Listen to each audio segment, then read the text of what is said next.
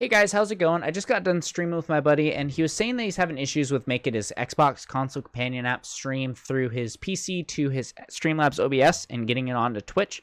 So I just wanted to make a quick video kind of breaking down some of the issues that people are having with this little workaround. So it's a great tool to use if you're just getting into streaming or you just don't want to sink the money into a capture card right now. So I'm just going to get right down to it so you guys can see how to do this. So I'm going to give you my display here so you can see what I'm doing. First thing I'm going to say is make sure your Xbox console companion app is up before you start trying to add it as a source to your StreamLabs OBS software. If you don't have it up, the StreamLabs OBS won't recognize it when you go to add it as the window that you're selecting, and you're just going to have to close out of everything and then restart and open it up from the start. So go ahead and open that Xbox console companion app, then go over here and click Add New Source. And then once you hit Add New Source, go straight over and hit Add Game Capture. And then this way, it's only going to stream the actual gameplay when you're streaming your Xbox feed to your PC rather than just capturing the Xbox console companion app at all times. So go ahead and hit Add Source. And then I'm going to hit Add New Source so that you guys can see how to do it from start to finish. As you can see, I already have my little settings right here as Xbox. So hit Add New Source. Name it whatever you want that's going to work best for you as to differentiating what it is that you're streaming. Hit Add New Source. Then go over into the Mode section and change it from Full Screen Application to Specific Window. And then once you hit specific window, hit select option, and then as long as your Xbox console companion app was open before you started this whole little process, it should show up right here, and you can hit Xbox console companion app, and then it'll pull that up. I recommend hitting the force scaling button because for some reason I just feel like the 1536 by 864 doesn't really fit my screen the best way that I want it to. You can play with it however you want. I like to set it to the 720 just because the way I have my overlay set up. But mess around with it, see what happens and what fits on your screen the best in the ways that you want it. This can adjust it substantially and help you get your screen set up the way you want it. So once you do that and you've decided the resolution you want it to be at, hit done. Then it'll pull up back to here, but it won't show you anything because you're not streaming your gameplay from your Xbox yet. So after you have that all set up, go over here onto your Xbox One console companion app and go down to the connections tab. I'm already there, so I can already go ahead and hit stream. Connect to the Xbox that you want to stream your gameplay from, and then hit stream. Pretty simple. After you get it open, one of the issues people see is they pull up this app and then it goes into the full screen mode and they can't get it to actually show picture in the StreamLabs OBS.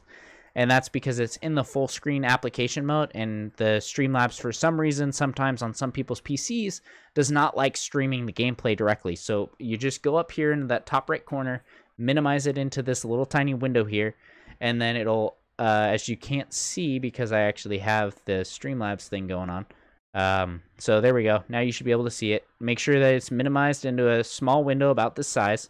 And then once you do that, you can go ahead and go onto your stream settings and make sure that you guys can see it. I'm going to go ahead and minimize this and get it out of the way for now. And then, so to get your picture quality the best that you can get it, I recommend hardwiring your PC and your Xbox into the same network through Ethernet cables, and then you can go ahead and hit this change quality button, and when you're running on both wired connections, it's going to talk through your own network and give you the best picture possible if you go and you hit very high settings.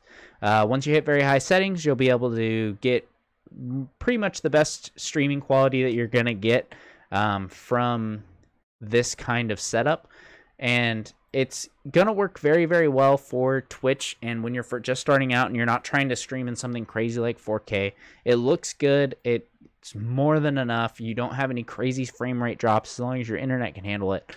But for the most part, it just works really, really well. So make sure that you have that high quality setting because you're going to get a little pixelation. It's going to get a little worse as you work your way down the list, obviously. So once you do that, that'll take care of your quality settings on everything and on your StreamLabs OBS streaming your gameplay. Then once you do that, the best way to fix the party chat issue is go ahead and go to your settings. I'm already kind of there because I've tried this video, making this video a few different times, and I messed up several times, but that's beside the point. So go to your Xbox console's settings, and then go to your device and sound settings, and then hit volume. I recommend going down to your party chat output settings, and then hit speakers. And then once you hit it to display all your party chat sounds through your speakers, it's going to play all of it through here through your headset. If you play with a headset monitoring all of your gameplay noises and everything, you'll still be able to hear everybody talk as long as you're using the headset jack on your Xbox controller. And then if you still will need a external microphone running through your PC in order to capture your voice going into the OBS software, because the Xbox Console Companion app, for obvious reasons, is not going to pick up your own voice when it's spinning it through the Xbox out onto your PC and then into StreamLabs. So make sure you have an external microphone all set up. But other than that, it'll save you a bunch of money when it comes to setting up a capture card. I hope this worked out well for you guys and was able to hopefully resolve some issues that you had. If you have any questions, go ahead and shoot me a message on Facebook, Instagram, Twitter, Twitch, whatever. I'll have all the links in the description below. I'd be more than happy to try and help figure out whatever issues you're having. And if you need a kind of live demo to work you through it, go ahead and stop in on any of my live streams. I'd be more than happy to stop doing what I'm doing and help you figure out your setting issues.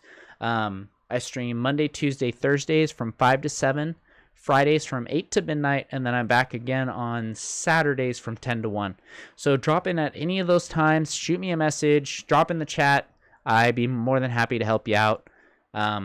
I hope you guys are having a wonderful day, and I hope this was able to help you resolve some of your issues. I know that it was a pain in the butt to try and get this all working on my PC when I was having all those issues. So I hope it works out for you, and I'll catch you guys later. And don't forget to like and subscribe to this video. Thanks. Have a good one.